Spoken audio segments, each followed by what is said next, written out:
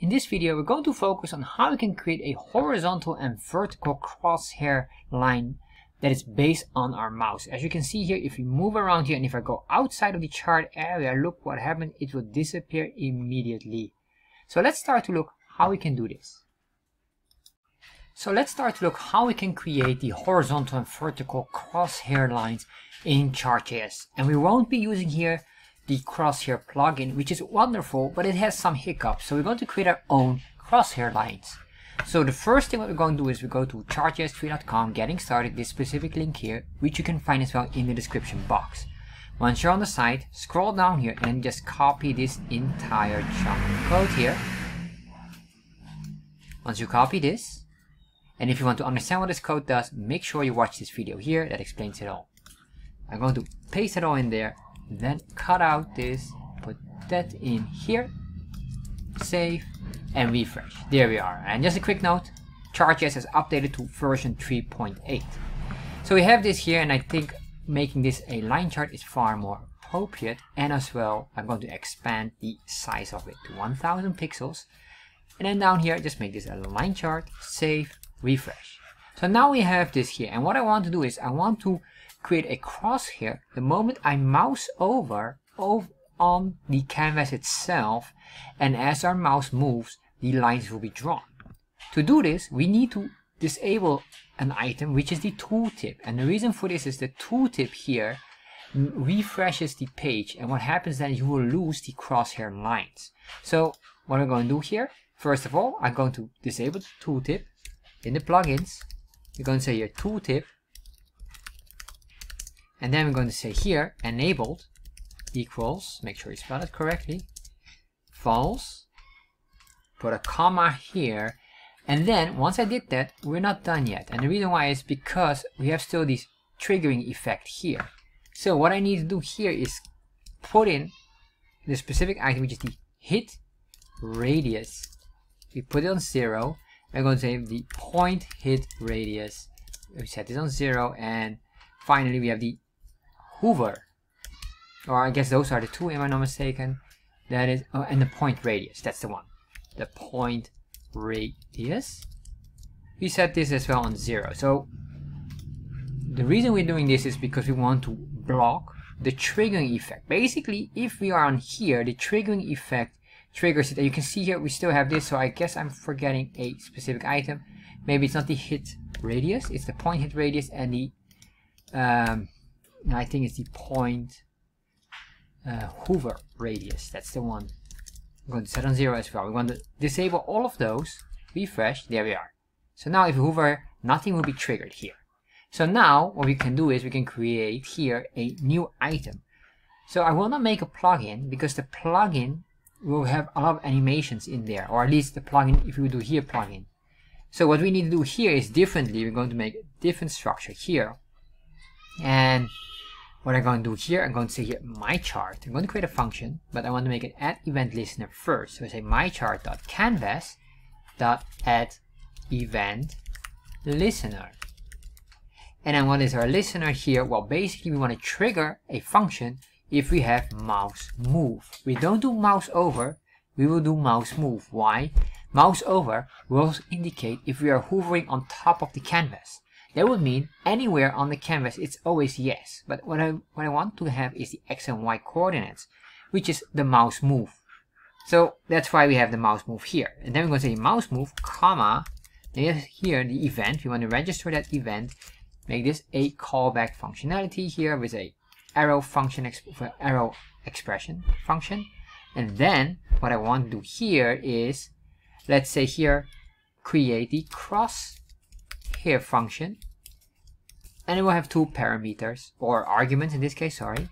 That's the argument, the my chart, which is reference to this immediately, and we have the E, which is basically the mouse move event that's being registered. So once we did this, let's put in here some additional enters so we have more space. That's a bit more comfortable. And then what I want to do here now is say function, and we can say here crosshair.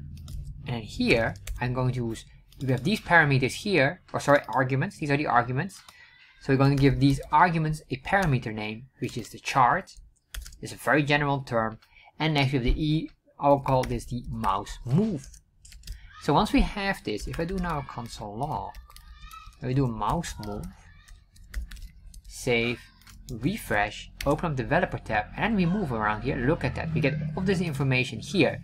And all we need is basically the offset X and Y, which will indicate our item here. So that's absolutely phenomenal and very easy to use.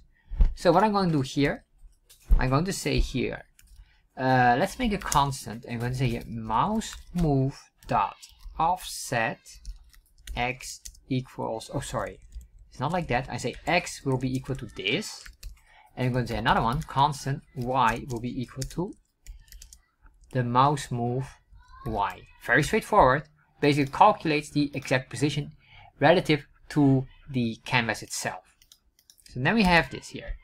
Now we can start to basically work on drawing the item. So what I'm going to do here is I'm going to create a constant, and I say equal, or sorry, we're going to do this, which is an object destructuring. If you want to understand what an object destructuring is, make sure you check in my description box. You can see there the video understanding object destructuring for Chart.js. So then here what I want is I'm going to say with the chart, which consists of many objects, we're going to put in the first one is CTX, because the CTX allows us to draw on the canvas. The next one would be the chart area, because I want to have the positioning of it. And more specifically later on for the width or the height of the lines. So the chart area will have here top, bottom, left, right, width and height. We will not use all of them. And next, if you don't understand what I'm doing here and you want to understand what chart area is, I have a video as well in the description box, understanding chart area in Chart.js. Very, very useful to know. So now we have this here, and I think that will be more than sufficient. Now we can start to draw our item. So what I'm going to do here is first of all say ctx.save to save all the variables above. Let's put that like that. Then from here on we can start to work more on it. And what I want to do here is I'm going to say here ctx.stroke style to give the lines a proper color. In this case I'm going to use the official colors from Chartjs, which is RGBA. I'm going to say 102, 102, 102, which is the light grayish color, but you could do anything you want. We can try this, see if this is maybe I will make it solid so it's easier to spot. Next, what I'm going to do here is I'm going to say ctx.line width, and in this case I make the width 2 pixels. So I say number 2. So once I did that, what I want to do now is I want to start to draw the line. So I'm going to say ctx.begin path. And what this truly does is we will say here now to the canvas, we're going to draw a shape or a line or something. But I want to disconnect it from anything else. So this is a unique shape. It's on its own. So that's the first command. So the next thing I want to do here now is say ctx.move to. And the move to here, what this really does is basically x and y coordinates, which would be the starting point. Well, let me explain. So if we're going to create a horizontal line, we have here the mouse cursor. If I'm here, I want to start from this point all the way to there. So the move to will understand this is the starting point, but the move to doesn't mean it will draw. No, this is just the starting point as well. Or no, sorry, not even here. It is here, this point will be the starting point because from here to there. So that's what we have here, the x and y. Of course, because we have here the x and y coordinates of this, I need to give this a proper name. So what I'm going to say here, this will be based on this level, because we're going to work on the no, not even on this here, because this will be the amount of left and right. So I need to get this one here for the y value. So that will be the first one. And then so the x, I will just leave it blank, but the y will be this, because the y indicates basically up and down vertical level movement. So if I'm here, so I need to know eventually there, and this point here is left, basically, and then the height of it. So we have that one, that's this one here, and this will be left. So once we've got this, I can do another one, is ctx dot, and I'm going to say here, line tool. So this is the preparation of drawing the line, and what I want to prepare, if we have our starting point here, the preparation would be going to there, which is from left all the way to the right side here. Well, this is just a straight line, meaning this will say here right, and this here maintains the same value as well. So once we did this, we have prepared the line, and now I'm going to say a ctx dot stroke to draw the line. And why stroke? Well, canvas is like a painting. It's basically a theme of painting, and stroke is if you use a paintbrush, you make a line with a paintbrush, we call it a paintbrush stroke. So they're using the same terms here for the canvas. And once we have this, I'm going to say ctx.close path to make sure that it closes it and it is not connected to anything. Remember, normally this is not really necessary, but just make sure you have that, or at least this stroke will be drawn first and then afterwards this. And the reason why is, or else you can create a shape that you don't want. In this case, there's a straight line, so it doesn't matter. But if you would have a different shape, that might impact it. Anyway, the stroke here says draw this, and then we close it just to make sure it doesn't connect with anything else. So if I do this now, and if I move here, look at that. But, of course, it keeps on drawing here. So we have some issues here. So we're going to work on that. So how do we solve this? And this is the reason why I put it independently, because we need to update this. What I'm going to do here is I'm going to grab this chart. I'm going to say dot update. But this update has a special command. And here we're going to indicate quotation mark none, meaning we're going to update it, and then it will refresh, but it will not be visible that we see a refresh. So basically it refreshes instantly without any animation. So save this, refresh. Now you can see here, look at that. Beautiful. So now what I want to do is to do the other line. And you can just do the other line here. I'm going to copy this, just put it here and put it down, enter, enter. There we are. And then all we have to here is just change these basically. So we can do here, I'm going to put in this, say X, you can put in here, X, and then this, we will start at the very top, going to the very bottom. So save that, refresh, and there we are. So because we remove the tooltip, you will see that it will not hide the line. The reason why we remove the tooltip and these hit point radius is because if we hover over this, something triggers and it will update as well, and that counteracts with our line. So if you're wondering what I'm talking about, well, let me show you. Save this, refresh, and then there we are. See if we can find it. Oh, and of course we cannot find it because we have no point radius. Let's make this 10 so it's easy to spot. There we are. So now you can see here and there we get these events here that is undesirable, because basically what happens, it's triggering a event here, or it triggers something to update it. So that's why we need to deactivate those and remove this tooltip here as well. Save, refresh, there we are. So if you enjoyed this video, I have other videos which are absolutely phenomenal as well. Oh, and before I even continue on, I see here we have still one item to solve, which is this part here. So we are going here outside the chart area. Let's fix this first before we even close off or finish off. So what I'm going to do here is, because what we have here is one issue. If we're moving outside of this area, look what happens.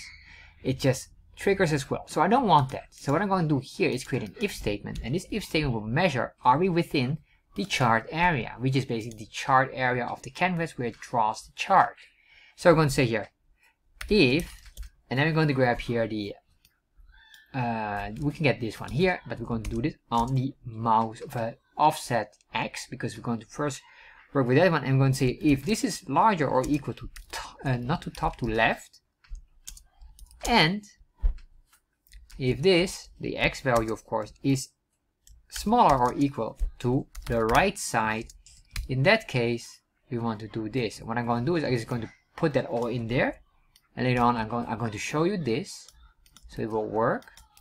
So now if I go to the left here, you see here it doesn't work. And you might wonder if it refreshes here, why it doesn't load immediately. Why? Because the animation is intact here, or it's working here for the first 2 seconds. After that, the update stops of the animation, and then it starts to activate it. So if I do this here, we can see here up and down, we still need to do. So basically we can copy all of this, say here another, and all we do here is we're going to say here, this is top, and this is Y. I'm going to say here another Y, but then here based on the bottom. Save, refresh, and now if I move this, there we are, go down there, doesn't work anymore, or it will be only triggered when we are within the item here.